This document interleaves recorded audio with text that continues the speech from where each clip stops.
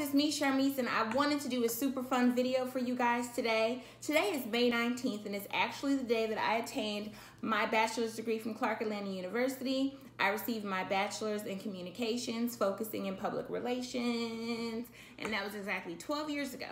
So I wanted to do a super fun video for the class of 2020. I even poured myself a little glass of wine.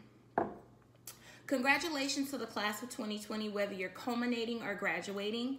You know, there's lots of kindergarten graduates, people moving from middle school to high school. Congratulations. There's high school graduates and college graduates and beyond. So congratulations to you all. I wanted to give my take on just a couple of tips for all those graduating and moving forward with their life. So again, cheers to you. The first thing that I'd like to talk about is don't compare yourself to others. So many times, especially in college, you are comparing yourself to someone else's career path. I know for me, I was really envious of the business majors. It just seemed like they all got like really cool jobs at really cool companies and were making really great money.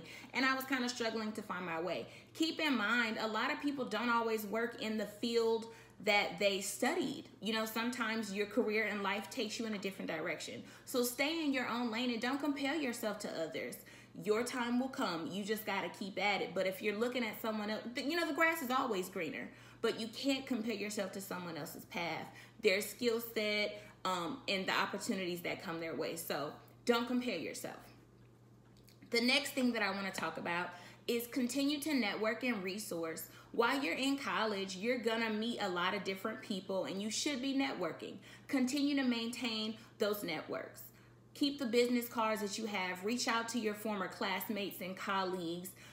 Ensure that you're keeping in touch with the career center or the professors that you were talking to. Those could be people and potential job leads for you. So continue to network and continue to make yourself marketable, but don't be so excited about the graduation piece that you don't remember, you know, the people that you met along the way. You never know what resources they may have for you or what job leads they may have. It's really important to keep those lines of communication open.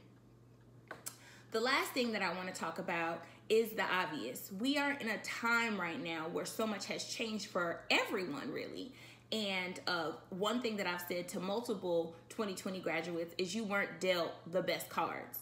But the thing that I say immediately after, play the deck anyway. Play those cards anyway. Make this situation work for you. Make it advantageous for you. And get creative, get innovative, but make it work. We are all so proud of you. We are so excited to see what is coming next for you. And just keep at it. And if all else fails and you're still unsure, go back to school. You know, it's okay if you graduated and you don't feel like you're there yet.